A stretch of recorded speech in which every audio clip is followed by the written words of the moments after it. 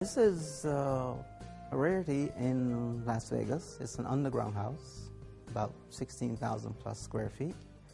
Self-sustaining, pool, jacuzzi, barbecue, fireplace, 3 bedrooms, full baths. It's a bar, wet bar, and there's a laundry room off to the right, formal dining, and a kitchen to my left. Casitas, or guest house, lights that reflect the time of day, morning, noon, night, or dusk, as you say. Sauna, dance floor, putting green.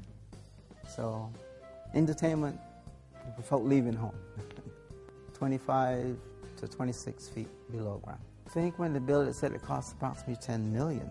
Back in '78, by a gentleman who was concerned about the Cold War, end of the world situation. And he was a board member of Avon and an owner of Gulfstream at that time. And that was his concern, so he built this house for his family.